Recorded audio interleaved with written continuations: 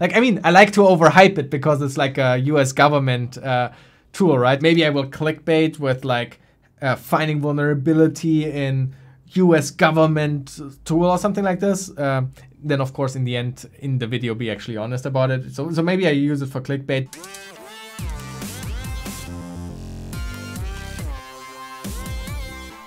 A few days ago, I wanted to check out CodeQL because I was working on a project for a client that was a Node.js application that used ApolloServer for a GraphQL endpoint, okay? Details don't matter. Now, to work on this, I obviously needed an example. I couldn't use the work example, so I went on GitHub and I just searched for GitHub for projects that use ApolloServer and basically use also like an authorized decorator. And that's when I found this software by chance, which is called RedEye. It's from the US government, and it's a visual analytics tool for supporting red and blue team operations.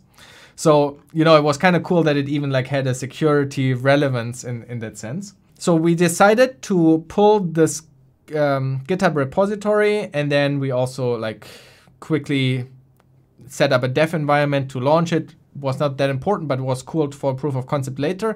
And then we started to look into CodeQL, and we came up with a query to ask about this, and this led actually to a bug. So let me show you the query that we wrote. We are looking at all decorators used by the program, and then we checked, is that decorator basically a mutation or a query? It basically finds like all these queries. So it finds this decorator, but then it has to match a second condition. And the second condition is, so if it's a mutation or a query, then get the parent and then get all the children of that parent, all the decorator children, and make sure that none of those children are an authorized decorator. I don't know, there's maybe a nicer way to write this query like this. You know, this was literally the first time using CodeQL.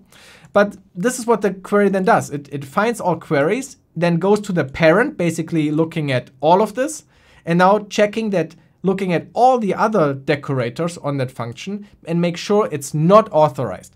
Because there is a child that is authorized, it would not select this query. But doing that, we actually found endpoints, the progress resolver and the operator resolver that had this decorator missing. Then we tested it out and we figured out we can write this GraphQL query to query all global operators without requiring a cookie. So after we found this out and we did an example, there even turns out to be a mutator that we can use. So we can even do like changes.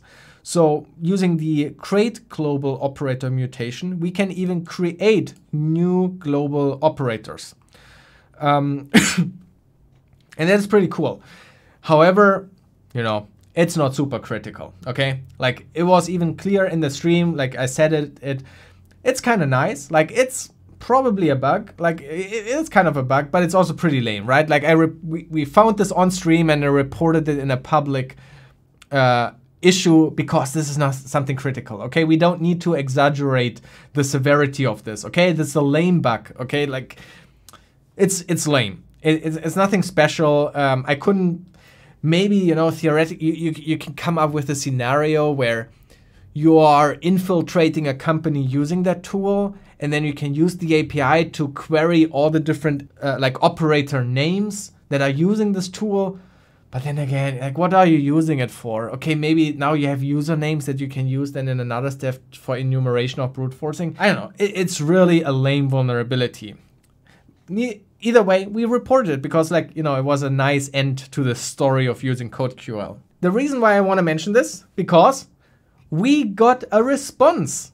So somebody looked at the issue. And so let's look at what the developers responded to our bug report. This is awesome. Thank you for digging into this and writing such a detailed ticket.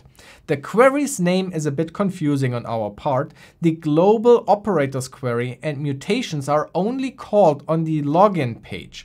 A single password protects the RedEye server.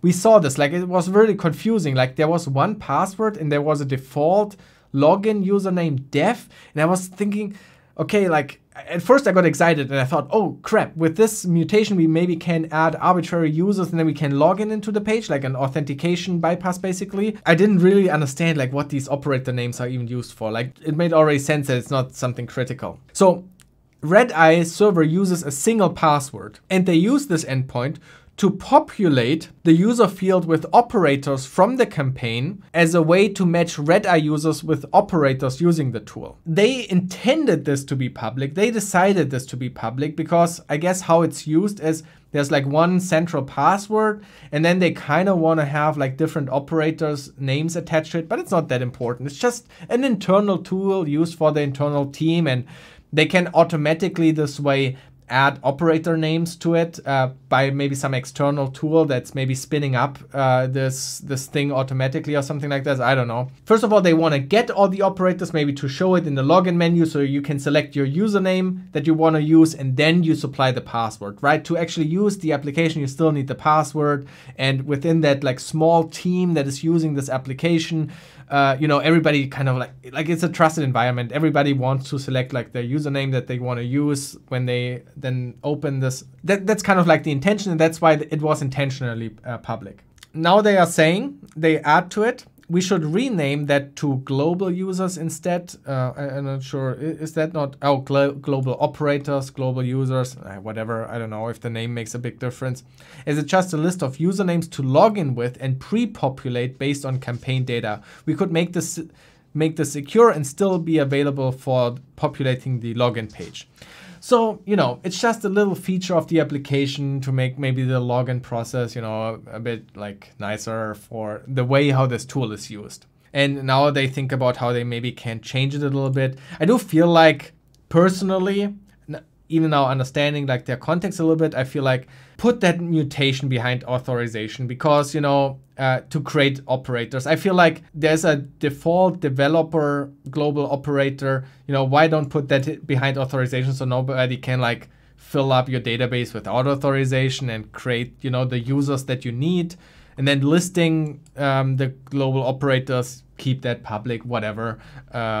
That's kind of how I probably would address this, but I think this is also a great lesson just because, you know, we were realistic about this not being like something serious or crazy or critical. We do not need to, like, I mean, I like to overhype it because it's like a US government tool, right? Maybe I will clickbait with like finding vulnerability in US government tool or something like this. Then of course in the end in the video be actually honest about it. So maybe I use it for clickbait, but you know, it's not a serious thing. And then also like talking like the developer inside, even like with the little bit of vulnerability that I kind of thought it might be, now it's kind of even like taken out even a bit more of the severity out of it based on understanding like what it's used for. So yeah, I think that's a good, I feel like there's a good lesson there, because on Twitter, when people report like bugs to bug bounty programs and their tickets get rejected, like I can tell you if this were a bug in a bug bounty program and somebody else found it, they might like start arguing now. But yeah, no authentication, a mutation should never be authentication. And they are technically right, but then at the same time, like, it's really not like a serious bug or something. Like, I don't know, what, you shouldn't care so much about it. But then the money incentives come in and you fight over this and all that kind of stuff. While in reality, it's just, you know, chill. It's nothing bad. So I thought that that is like a cool like end kind of to the story, or like a small addition to it. They haven't added some code yet. They added it to the milestone for, you know, the next release or something. Should I comment on it again? I don't know, because I don't feel like they necessarily need. Yeah, I don't know, whatever. It's their decision. They are the developers. In the end, you know, what matters to us is we used it as a great example for CodeQL, right? In the end, it was not a crazy bug, but that's how bug hunting or research works. You know, not everything is like a crazy bug or something, but still a useful example. And now we come to kind of like the main purpose, what I want to get into next. And that is using joern. I want to replicate what we did with CodeQL using joern. I have not used